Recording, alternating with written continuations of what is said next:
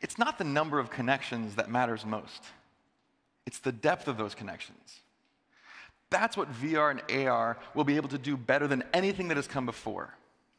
That's why Facebook is so committed to this work. VR is often depicted as isolationist or escapist.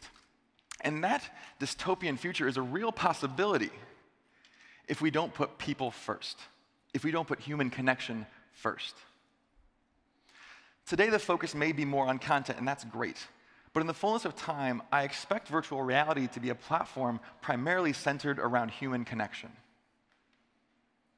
Looking 5 or 10 years down the road, this could have really profound impacts on the fabric of society.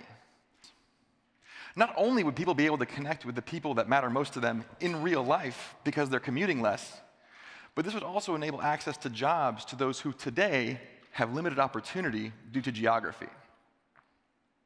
This potential to transform the global landscape is incredible, and it's the reason that we're prioritizing the investments to deliver this technology in a human-centric way.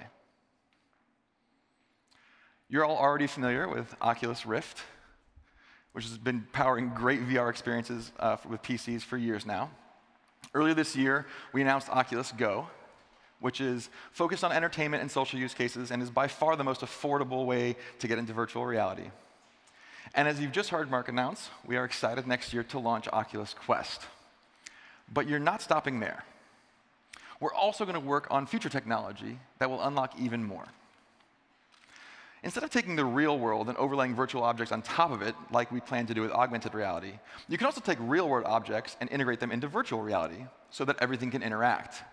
This is super important for unlocking future use cases like reimagining how we collaborate at work. What you're about to see is actual footage from a prototype of mixed reality shot with the Oculus Quest. So as I put my headset on, we can see the virtual world overlaid on a very, very crude reconstruction of the real world behind it.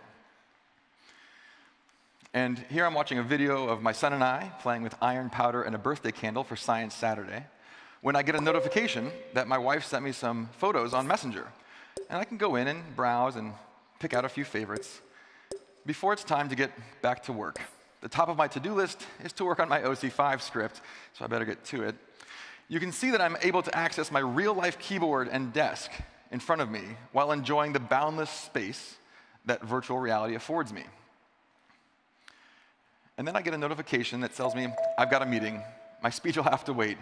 I make my way into a virtual room somewhere in the metaverse that allows me to work alongside my team in a persistent environment. Someday there will be people in here, lots of people, imagine it. And here comes my colleague now. Now this is yeah, thank you.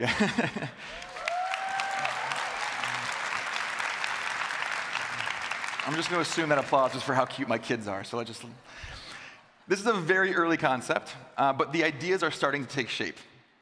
Being able to connect with people both physically proximate to you and physically distant at the same time has the potential to tremendously broaden our capacity to connect with other people, especially if you can have access to all of your information without constantly having to check your phone.